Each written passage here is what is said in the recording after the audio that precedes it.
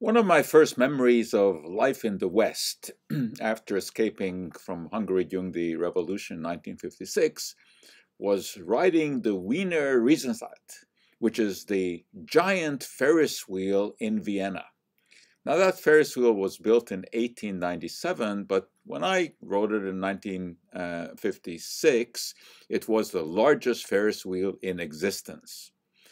And I think it is because of that memory that I've always loved the movie The Third Man, because one of the classic scenes in that film takes place in Vienna's giant Ferris wheel. And it's a confrontation between the film's hero, Holly Martins, and the racketeer, Harry Lime.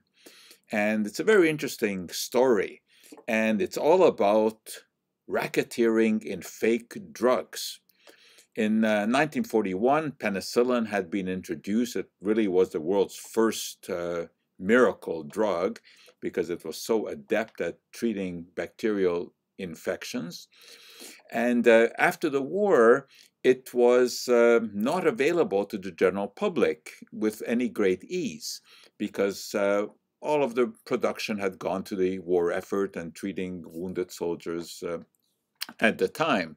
So there was a lot of black market penicillin in Europe at that time, and particularly in Vienna, and that's what the story is all about. However, this story has roots in modern times as well. How so? Because today the problem of fake drugs is much, much greater than it was back in 1940s when this movie is set. The movie is actually set in 1946, but it was released in 1949. It actually starred Orson Welles, one of his famous roles. Well, today, fake drugs are all over the place. In the developing world, it is estimated that 1/3 of all drugs used are fake.